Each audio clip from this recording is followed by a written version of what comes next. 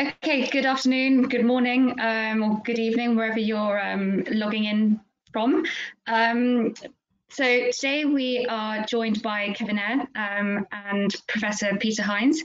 And Kevin today is going to be speaking on the topic of shifting the dialogue, shift the culture. Just before we get on to that, I just wanted to give you a bit of background into the Enterprise Excellence Network and who we are. So the network was founded by Professor Peter Hines and is very much a network for lean leaders in Europe. And commonly we have these benchmarking events which are held at award-winning host sites in Europe. And the topics are very much driven by the members. But during the current coronavirus pandemic, we have put these webinars on. So we've had about 9 webinars now, which are delivered by key award-winning speakers, very much to continue to give back to the lean community and to widen the audience as well. Just a few formality things with the how to use GoToWebinar. So Kevin will deliver a 30-minute presentation, and then there'll be a 30-minute dedicated time to ask questions, which you can do using the questions tab, which you'll see on your dashboard. And then Peter will deliver those to Kevin. Okay, so if you have any more questions after this webinar, please feel free to email myself or Peter, which will be on the follow-up email. And you can also visit our website, the enterpriseexcellencenetwork.com, to find out more about the webinars that we have coming up and also the network. Okay, so I'll hand over to you, Peter. Thank you very much. Yes, thank you very much, Emma, for that. And so I'm going to introduce Kevin for you today. And Kevin and I have known each other for, I don't know, at least 15 years, maybe a bit longer even than that. And we've actually done some work together. And we've had many discussions over those years about the sort of human side of lean, where far too many organizations have paid little attention to the sort of HR, the people side, to behaviors. And particularly Kevin's had a great interest over the years on the language that people use and how they present themselves and how they lead in that respect. So I'm very pleased to invite Kevin to share with us some of his thoughts. He's now Managing Director of SoundWave, and he'll tell you more about SoundWave during his session. So over to you, Kevin. Okay, Peter, thank you very much for the introduction, and good afternoon, everybody. In fact, yes, Peter, I think it's probably more like 20 years since we've known each other. Time flies.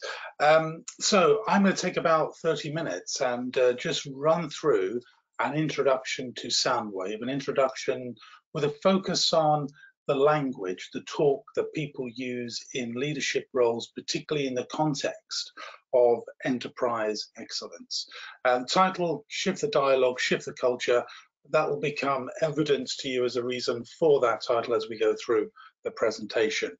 I'm going to talk around these things, an introduction around lean and behavior, a little bit about talk itself, what SoundWave is and who SoundWave is, something about the results that it's possible to get from SoundWave, and something about the methods that we use to get those results.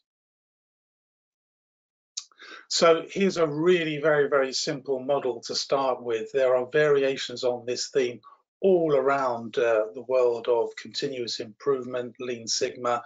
I think this model is probably a derivative form from the work of Jeffrey Leiker, where there is in this world a focus on the interplay, the relationship between the technical or process way in which organizations operate and the people stuff, the way people interact in a social context. And I think it was Leiker who coined the phrase, the socio-technical system, the interplay between people and process.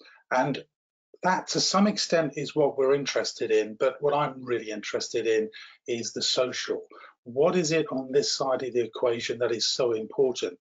And if I had £1 for every time somebody said to me, it's not really the technicalities of lean that matter, it's the people side and getting people to work together well that matter, I wouldn't be having to make the presentation. I'd be lying on a nice hot beach somewhere.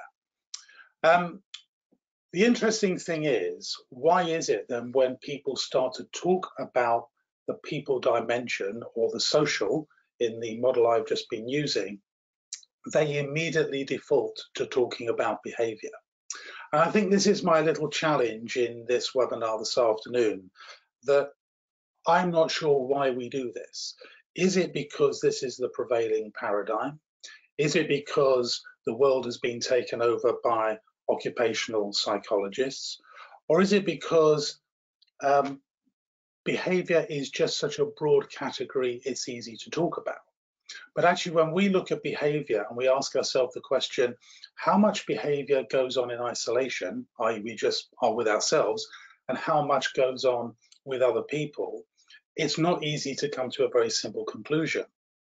Most of our behaviour is involved in social interaction. It's involved in the intimacy of face-to-face or faces-to-faces communication. And when that happens, a substantial proportion of what goes on through the medium of talk. In fact, we don't even really often use the word talk. We talk about communication in a very, very abstract and a very generalized way.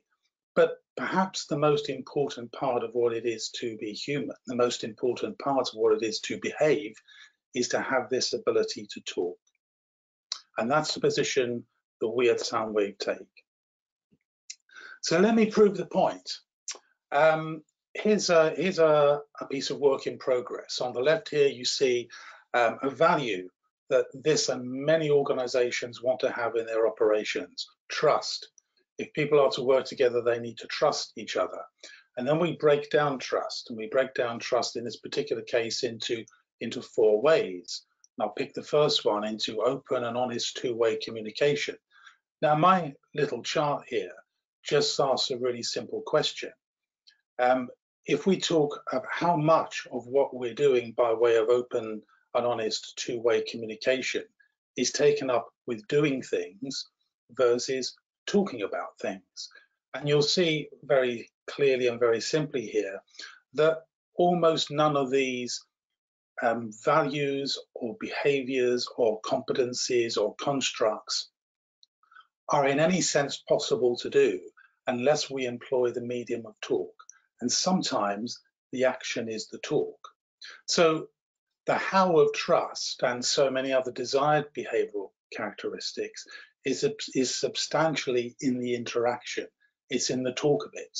And SoundWave's focus is helping people understand how to deliver the actions, the behaviors through talk, through skillful dialogue, skillful communication. So let's talk about the talk. So some lovely little pictures taken from some films that some of you may be familiar with. We talk all the time, and we talk across many contexts. Sometimes our talk is fast and spontaneous, tense, loud, full of energy. Sometimes it's slow, thoughtful, intense, soft, reflective. It's a capability we broadly take for granted. It's a capability in which we are massively sophisticated. I'm going to open the first very simple poll as we just spend a few minutes thinking about the technicalities of talk. Here's the question. The average person speaks how many words a minute? Okay, so that poll has been launched, Kevin, so we'll just wait for some of the responses to come in. Thank you, Emma.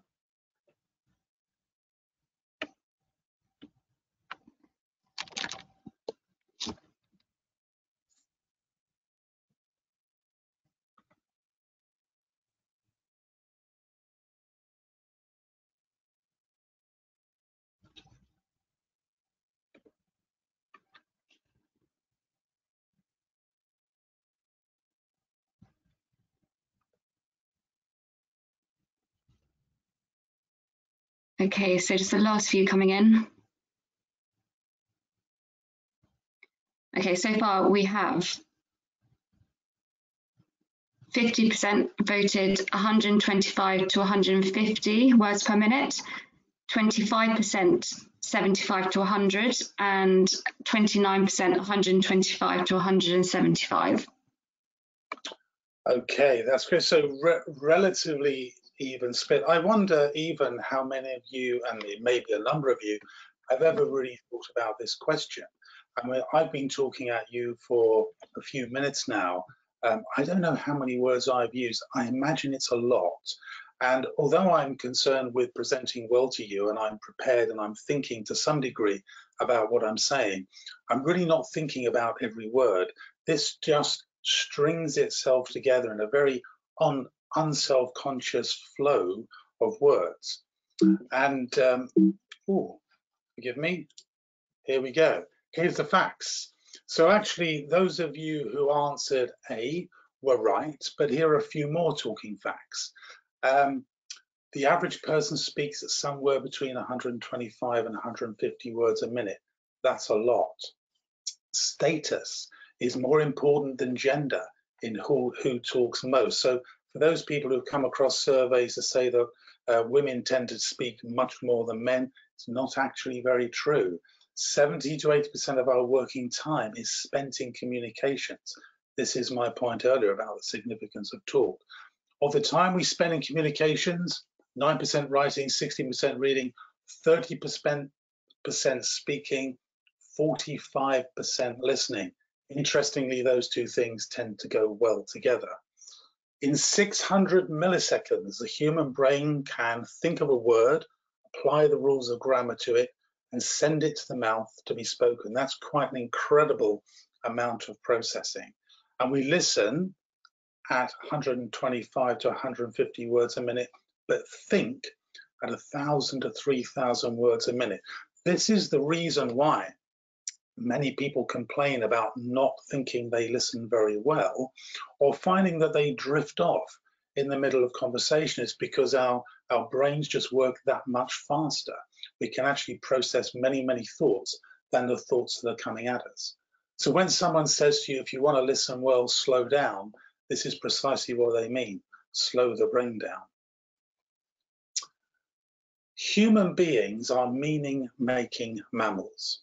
Human beings interact through talk. They generate an understanding, they form relationships, they create social contexts as a consequence of the language that they use. My little timeline here points to something that's really important, which is about 70,000 years ago, at about the time when the human brain apparently enlarged itself to twice its original size. Language, as we sort of understand it today, is thought to have emerged. But it's a particular type of language that emerges. It's what's called fictive language. Fictive language is the ability not just to talk about the things that are in front of me, but things that are in my imagination. I can talk about the past, I can talk about the future, I can imagine societies and constructs that don't exist. I can communicate these things to people. This is an incredible capability, and congruent with the emergence of fictive language is the rapid accelerating growth in culture and civilization. So talk is social, but context is king. Conversation always takes place within a context. A framework we use very often, very simple one, is to distinguish between what we call high content contexts and low content context. So a high content context is one in which the context is pretty telling me a lot of what I need to do. In an occupational setting, this is the early morning meeting around a tiered board structure, sometimes called a huddle, sometimes with other names. But the process sort of determines the conversation that will be had, and the process lends itself to scripting talk. This is very much front-end organizational work. This is the world to some extent of kata coaching and of situational leadership for those of you who are familiar with these types of approaches. The other end, however, is where the context doesn't really tell us what we have to do. And this is the realm of skillful dialogue. This is the realm where we only get to an understanding of the problems or the issues that we have to deal with by talking them through. And we can only talk them through well if we're really skillful and we're really listening to what it is that people are saying. So, what is SoundWave? Well, firstly, a little bit about the intellectual tradition in which SoundWave sits. SoundWave sits inside a tradition that we would refer to as talk is action or talk as action. The primary orientation is sociological rather than psychological, but one could argue there is a social psychology dimension to it. The names of the people and the images of the people in front of you are people who sit within this particular tradition. So John Searle, Elizabeth Stokoe, and Alessandro Duranti. There are others that others of you may be familiar with, the sociologist Irving Goffman, and the work of Luckman and Berger, and their very, very well-known work, The Social Construction of Reality. For those of you who have an academic interest in this, this is a sort of place to go. But what SoundWave is not is a psychometric. What it's not is just psychological in its orientation. It is more sociological. It's concerned with how people are working together at work and in society. SoundWave is essentially a process of learning and institutionalization. So what we aim to do in our work is to take particularly leaders from using talk as something which just happens to being aware or conscious of where their preferences are and where their preferences are not in talk. Secondly, we help people to understand that the way we talk has effects, but it doesn't have random effects. It has reasonably predictable effects. And thirdly, we move people from being reliant on particular habits and mechanisms in the way they talk to being much more fluid. And the significance of that is the world presents many problems and challenges to us in many different forms that requires many different types of verbal responses. The more fluid we are in our verbal responses, the more able we are to meet those particular demands. And for a little bit more of this presentation, I want to just outline some more detail on this. So the orientation is supported by a very busy slide here, an integrated set of products and processes, starting at the bottom with a Brilliance 3 offering, which gives people an initial orientation and insight into what we term your top 3 voices, working through to organization-wide interventions, which deal with systems of social interaction that move behavior, interaction, and culture towards agreed and desired destinations. And we do that by providing an analytical lens at various levels. So at the highest level, we talk about verbal style, the difference between people asking, telling, and suggesting, and the impact that those simple 3 things have on how we feel and how we think. At the next level, we drop down to what we term voices, a breakdown of our clusters of asking, telling, and suggesting into initially 9 voices, which in fact extends to another 9 overused and another 9 underused forms of expression. And then finally, we get down into analyzing real-time natural conversation and learning from that experience. And out of all of this stuff, we generate not best guesses, but some learnable insights. So on the screen in front of you, you can see some assertions, some claims. We're able to support all of these assertions, all of these claims. So we offer solutions before we invite opinion. I'll pick just a couple. We offer solutions before we invite opinion. Many of you may think this is true. We can confirm that it's true. Leaders, managers in particular, because of the way in which they're brought up in organizational life, need to have answers to problems and like to offer those answers as solutions to people. And this in many, many situations is very, very helpful. In some situations, it's distinctly unhelpful because it creates dependency between more senior and less senior people. We're really poor at holding correctional conversations. Now, this is critically important in the lean world, but we have a huge amount of evidence to support the view that the voice of correction, which is one of our 9 voices in the SoundWave model, is the least preferred voice in the population of people who comprise our SoundWave work.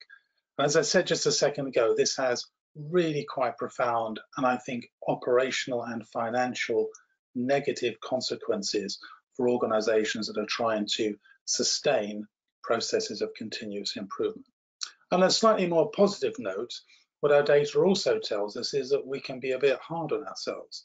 So it's not uncommon for people to walk around and say they don't think they're very good at listening. Actually, our data tells us that people are actually much better at listening than they think they are. We can take confidence from that. So who is SoundWave? Well, SoundWave is people like you. SoundWave data settles principally around private sector organizations, executives and leadership teams, senior and middle managers, in organizations that typically have an agenda for improvement, and the data set for our assessment tools is predominantly North America and Europe, but not exclusively so. But 100 organizations, about 6,000 sets of data, verifiable norms, and independently validated statistics. The sorts of results we get from using SoundWave when this is deployed through our Skillful Dialogue programs are these sorts of things. Leaders achieving external recognition. We have a number of cases of people being awarded at national level, awards for best lean leader or best managing director of a business in a geography as a consequence of the work they've done in lean, supported and enabled by SoundWave. Improvements to KPIs, hugely increased ownership. As an outcome in organizations, many organizations are looking to make sure that leaders generate ownership for activity and improvement amongst their people, and SoundWave goes for that big time. So how do we get those results? 2 main things: a process of learning and a process of institutionalization. So I want to take a few minutes just to talk about each of those in turn. So back to the earlier slide when I talked about there being a shift from us not being terribly aware of the way we talk to being really aware of the way we talk. So we use our framework, ask, tell, suggest with our 9 voices. We invite people to undertake personal assessments, Brilliance 3, Self-Perception 360, and some others. We do some really great work around reverse coaching. So we build the capability of people to interact at a higher level by having them coach members of the teaching team, as it were, to be provided with real-time feedback on how they're coping. And we also spend time recording, audio recording, deliberately not filming. We're not interested in the visual data so much, but audio recording real-time conversations between people and the people that work for them, and then sitting down subsequently and analyzing that and asking some critical questions. What voices did you hear? What was the impact on the other person? What was the impact on you from the impact on the other person? What needs to change to shift the quality of this relationship?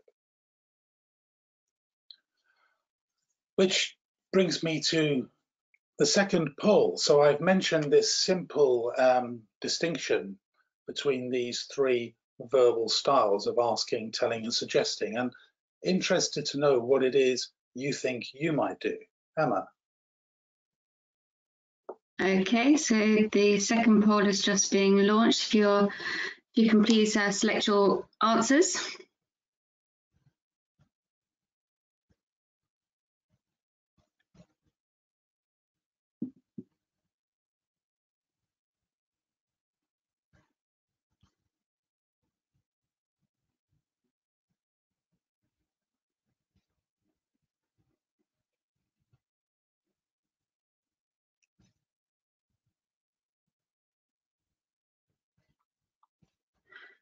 Okay, so 70% voted ask, 40% said suggest, and 10% tell.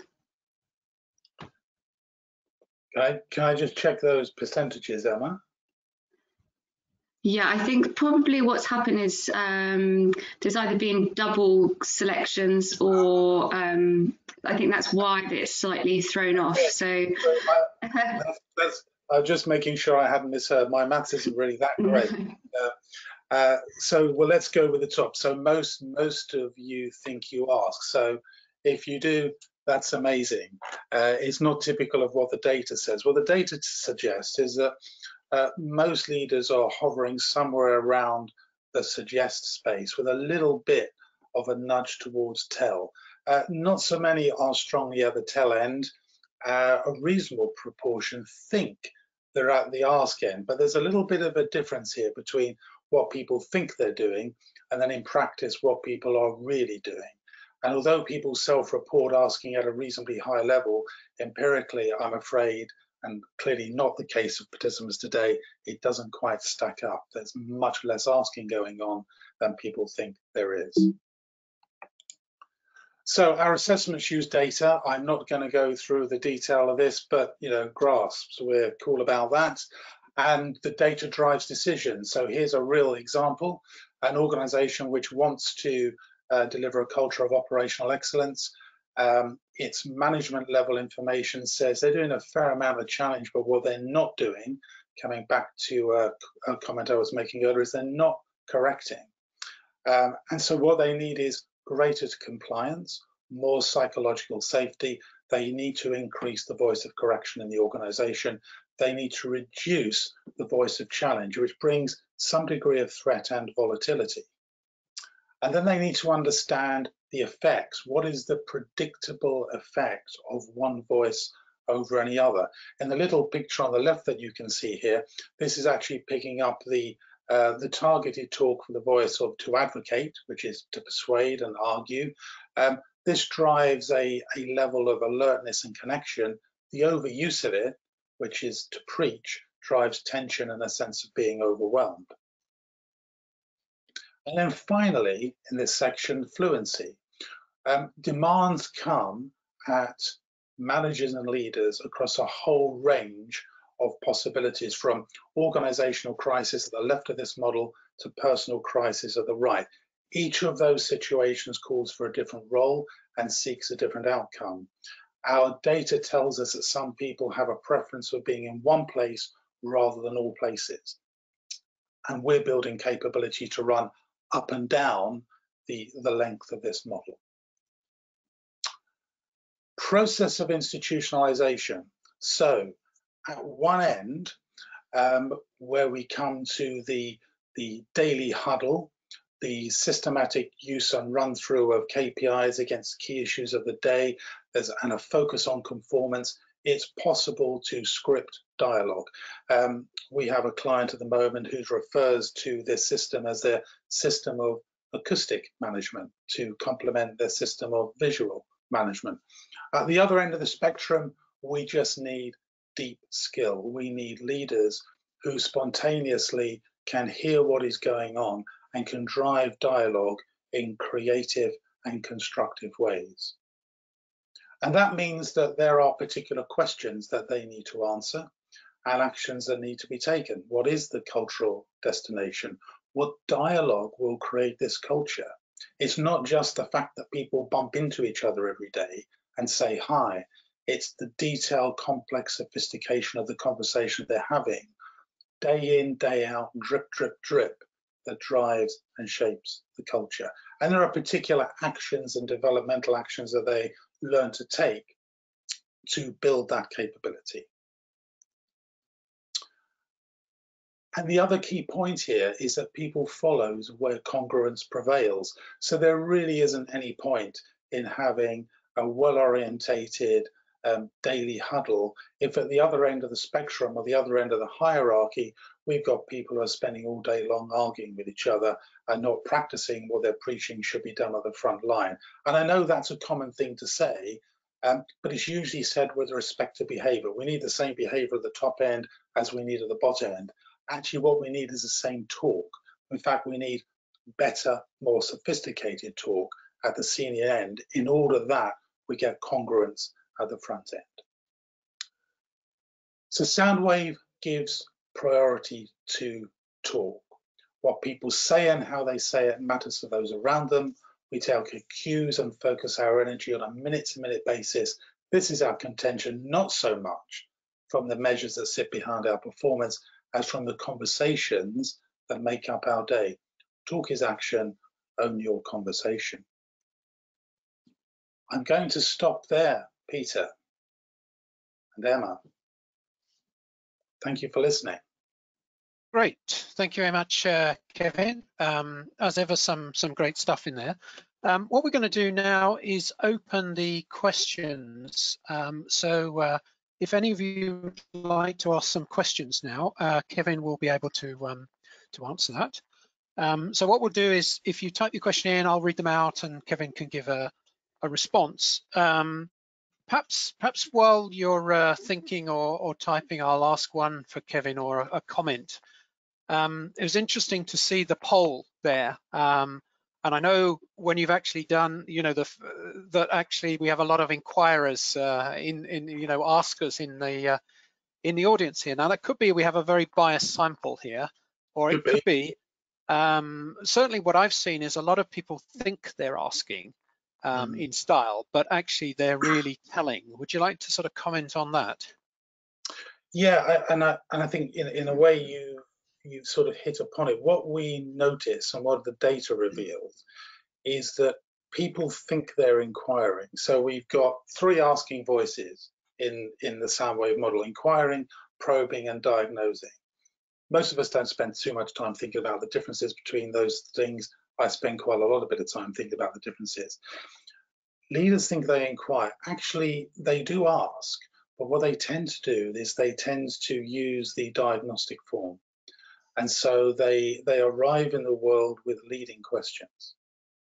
They ask a question that has an answer in it, because part of the orientation is try to gently persuade other people to embrace a course of action that the leader thinks might be appropriate. And our experience of building skill with people is that some, but not all, leaders find it really quite difficult to shift away from providing the implicit answer in the question to asking what are really genuine, open questions. And the distinction is important because it's the genuine, open question which will get people to think for themselves. The leading question will not get people to think for themselves. It'll get them to think about the extent to which they should agree with the boss's implicit suggestion. So I think our data and your perception are pretty aligned, Peter. Okay, thank you for that. We've got a first question coming in from Steve here. Steve says, where does the language to get offers and requests to get a commitment to act in a cooperative way, I guess, come from? Shall I read that one out again?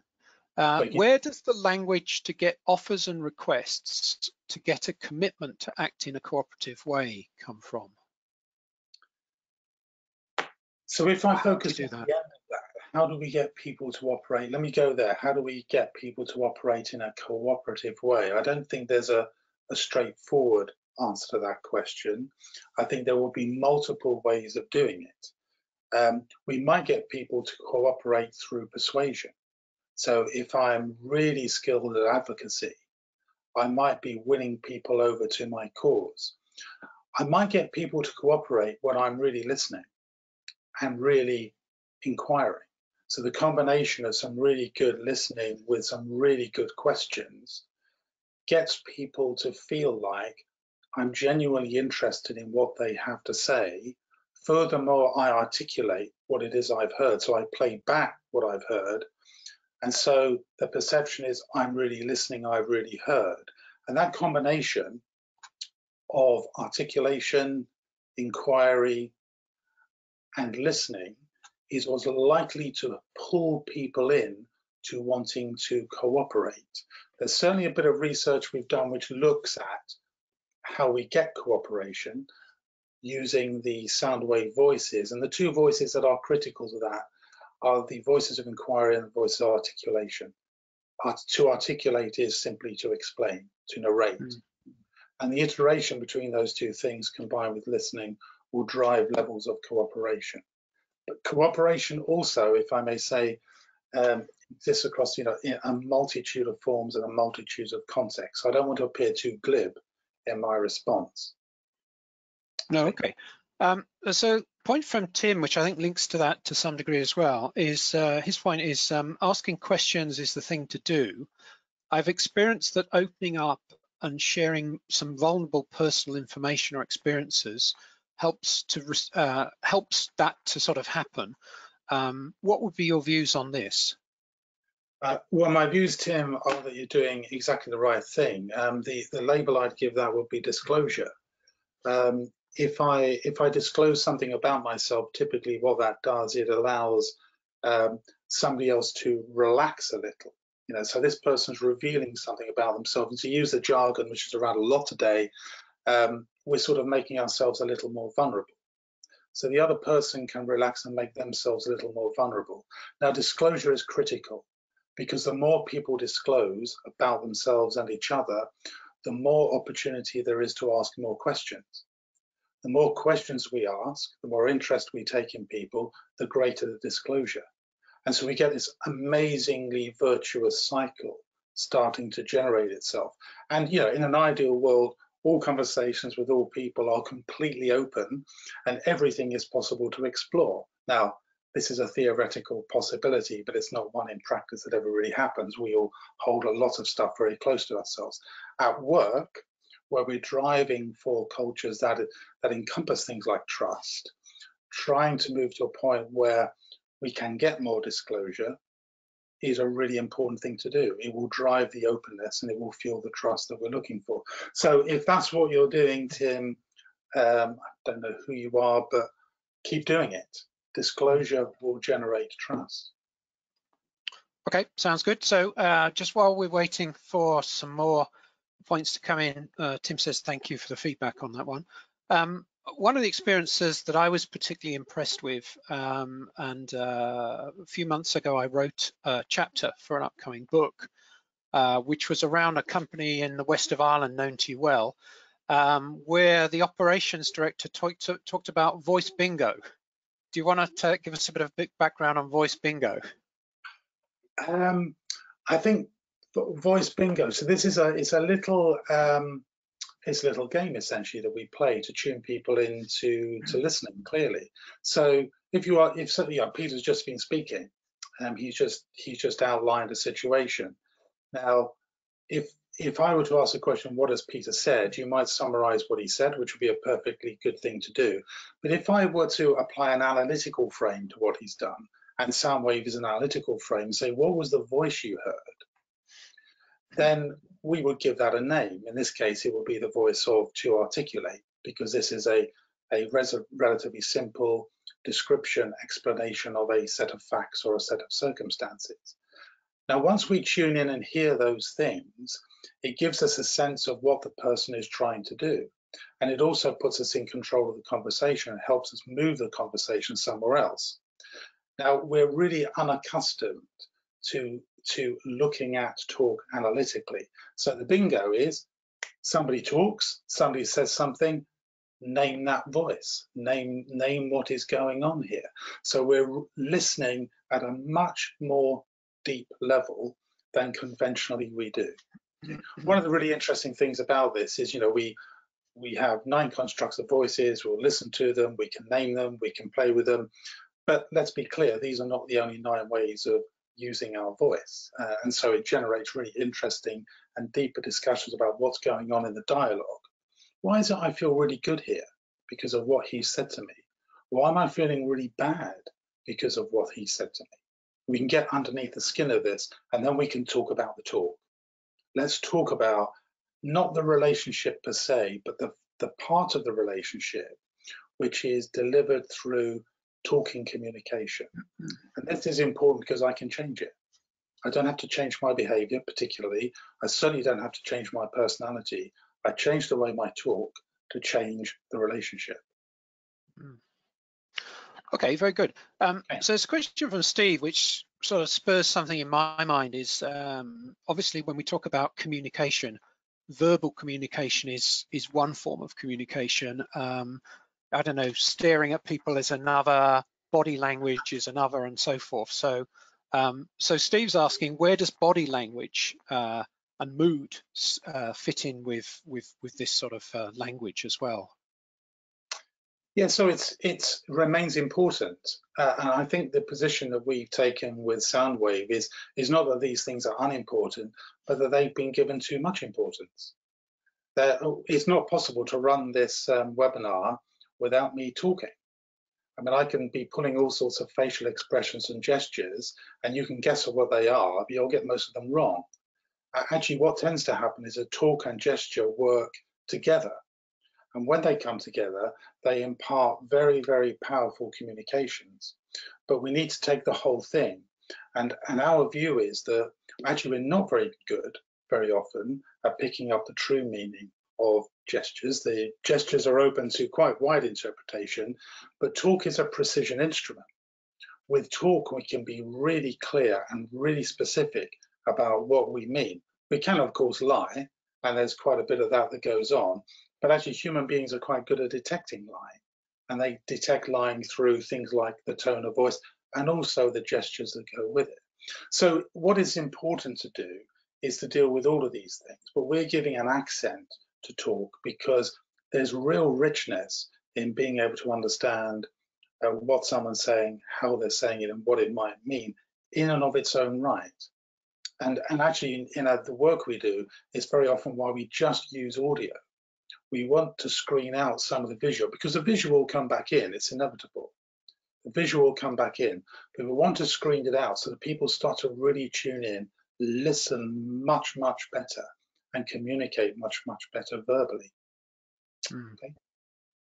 Okay, so I was interested in one of your former slides. If I translate that into some sort of lean speak, you were saying that in some situations, the dialogue is quite scripted. So for instance, a board meeting or something like that, whereas some cases where you're walking down a corridor and you bump into someone, for example, it's a less scripted.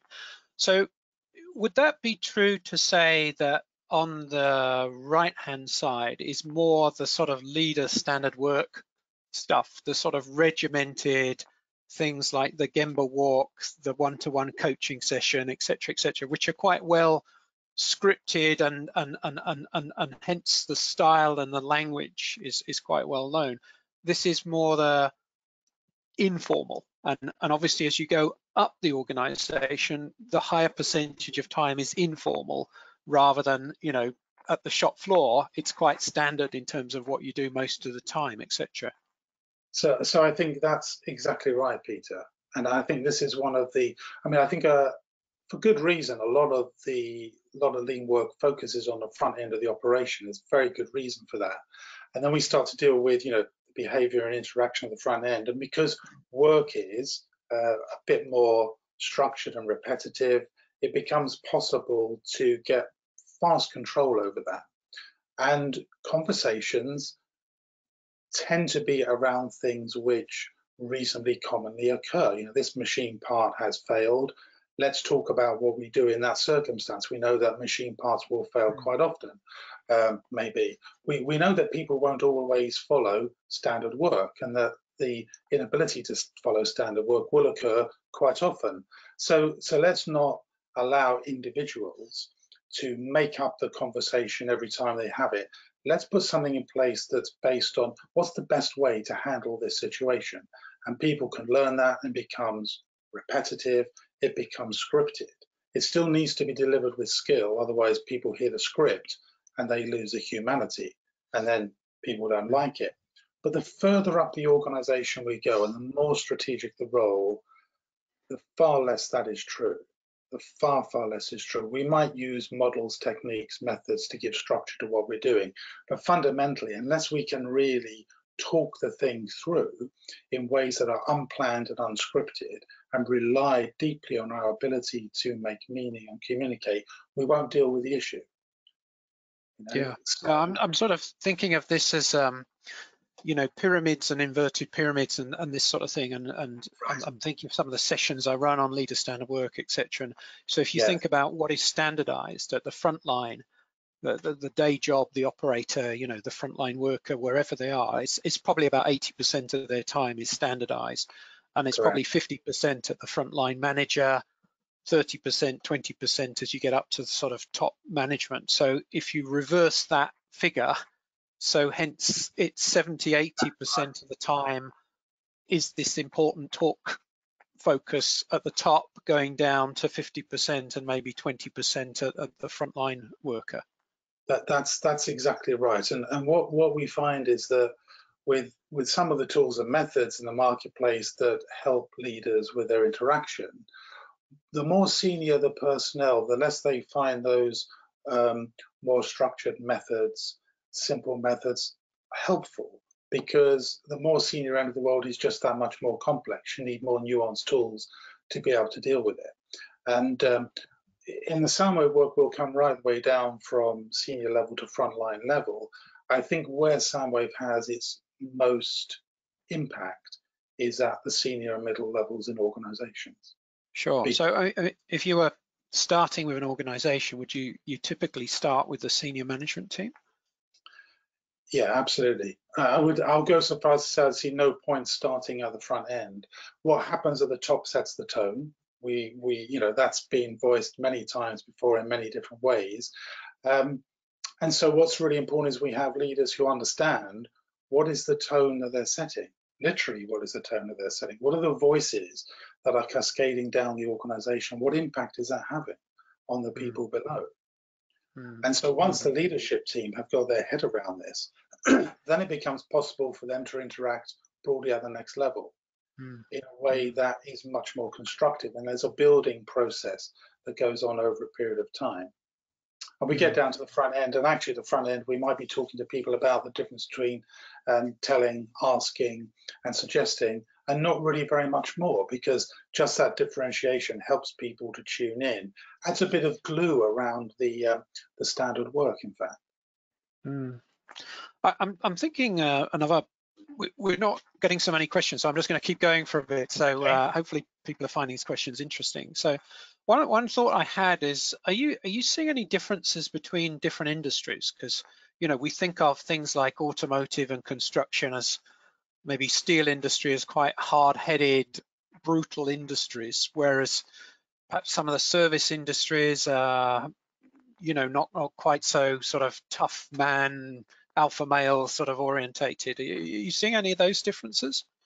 We certainly see quite a lot of differences between leadership teams.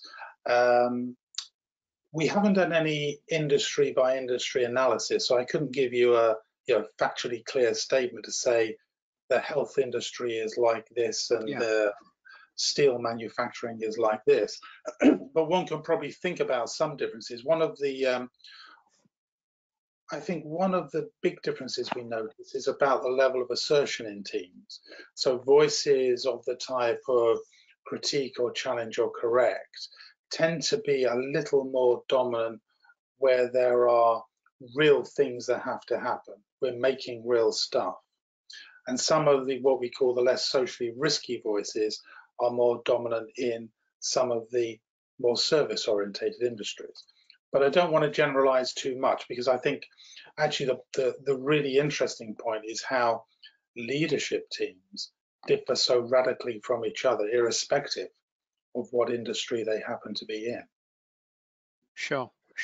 I suppose on a similar sort of thought to that was the sort of cultural perspective, because obviously you're sitting there in the UK there, and some of our audience are in, I don't know, US or India or, you know, other European countries, etc. So you're sort of suggesting that there's a degree to which you might situationally use different voices and so forth, I think, but a more preference towards asking. Do you think that might vary by a sort of culture? You know, would that be the same in India as it in the US or France or something like that? Yeah, we've done a little bit of work around cultural differences. There are some. Again, I don't want to make too strong a claim, because the idiosyncrasies are wide. But I can give you a few examples. Let's take the correctional voice. So one of the 9 core voices, to correct, which is to maintain boundaries, to point out the limitations in something. The overall data says that this is the least preferred voice. Right. Nobody across any culture can test the relevance of the voice. That's probably an important thing. So whether it's in India, Ireland, China, or Slovakia, the 9 voices which constitute the SoundWave model, people say, yeah, this sort of makes sense.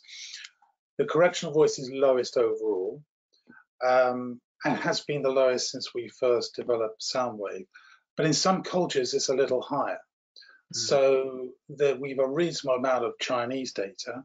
In the Chinese data, it's about mid-ranking. So there's something in that culture that says we tend to point out the failings or the limitations or the lack of meeting expectations with a greater proclivity than Western cultures do. Okay.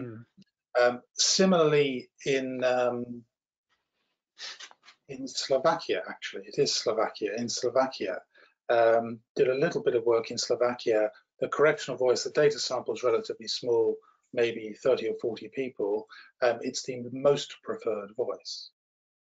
Right. Okay. Slovakia as a culture tends to correlate with the Hofstede culture work as being one of the most authoritarian cultures in Europe, or at least it was some time ago. Yeah, I was sort of thinking of some of the Hofstede and some of the sort of East European, the post-communist culture has tended to be a little bit more dictatorial, perhaps. And so although it's the lowest voice overall, there are some cultures, the Irish culture, for instance, where it's even lower.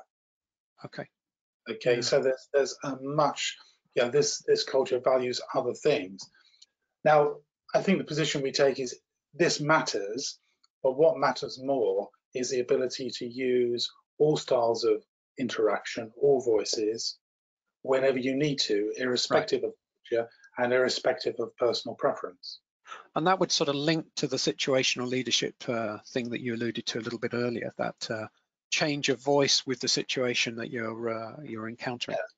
Yeah, exactly right. So different roles in particular requiring different things. So if you take a workplace counsellor, is going to sound very different from a workplace commander-in-chief. The reality, however, is that the same person might need to occupy both of those roles in the course of a working week. So you need the flexibility to be able to play them well. And you can do that through learning what the voices are. Sure.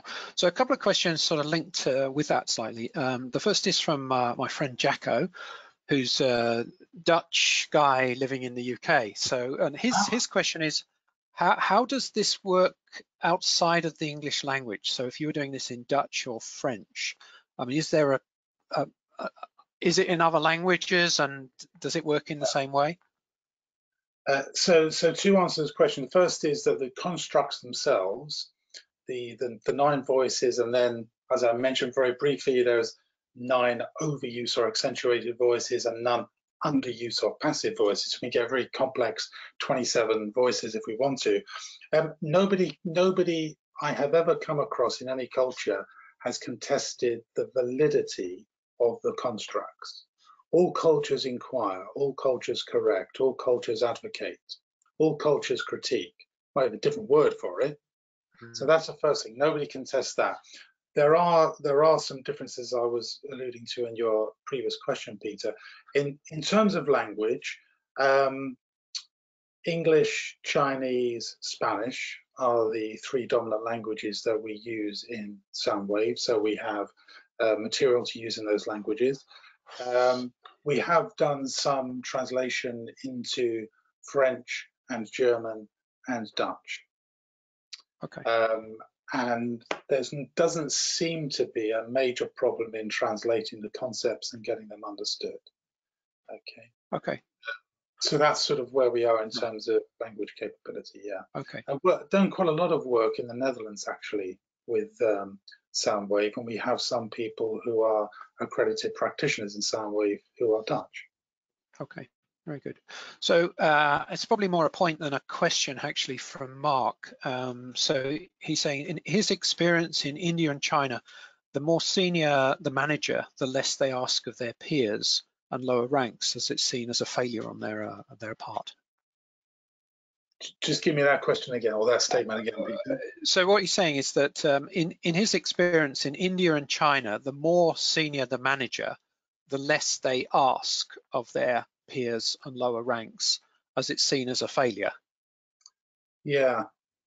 So I will bow to Mark's more dominant experience than me. I have a moderate amount of experience in China, and I worked for a company for a while which was owned by a Chinese company, and so I'm familiar with this hierarchical effect, which can be quite pronounced.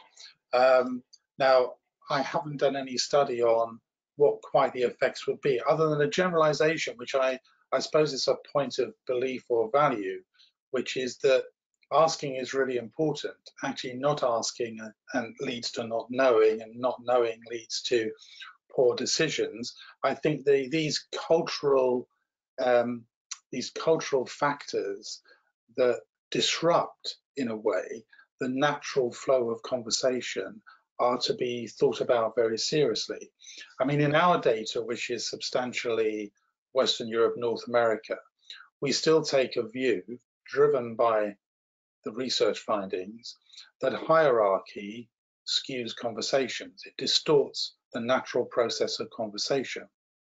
And we see that because in our 360 data, when people have independents report on how they hear somebody talk, they offer almost always a more enlightened perspective. There's much more asking, to keep it simple for the moment, there's much more asking in that than when it comes to a boss-subordinate relationship in either direction. So the more hierarchy, the more skewed the natural flow of conversation. And what I think, Mark, you might be suggesting here is there's another cultural factor that comes in that might skew that even more. Now, my personal view would be that's possibly not a good thing, but I don't want to make too much of a judgment about it. Okay. Sure. So I think you're onto something.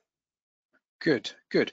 Well, time's against us, Kevin. So I think we probably need to wrap things up there. So thank you very much for presenting, sharing your insights, and as ever, I've learned something from the presentation and how this fits in with Leader Standard work. So that's great for me. So I think, Emma, you're just going to close us down for the day. Yes, thank you very much, Kevin. That was really, really interesting. Some really, really good food for thought there. So thank you everyone for connecting. It's great to see so many of you and some familiar names as well. If you wouldn't mind, at the end, there's some feedback questions. And as I mentioned previously, for future webinars, please visit our website, which again will be on the follow-up email. And any further questions, please don't hesitate to email myself or Peter. So yes, thank you very much. I'll just leave you with a quick poll just to rate the webinar, and then we'll close down, Kevin and Peter. Thank you. Thank you, everyone. Okay, so if you could please just rate this webinar for us.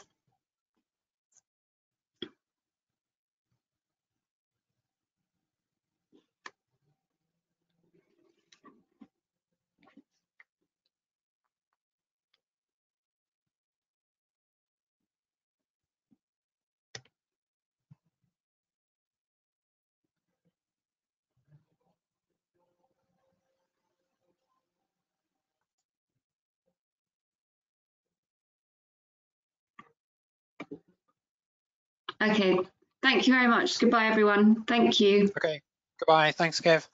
Bye. Bye. Do we stay on the? Oh no.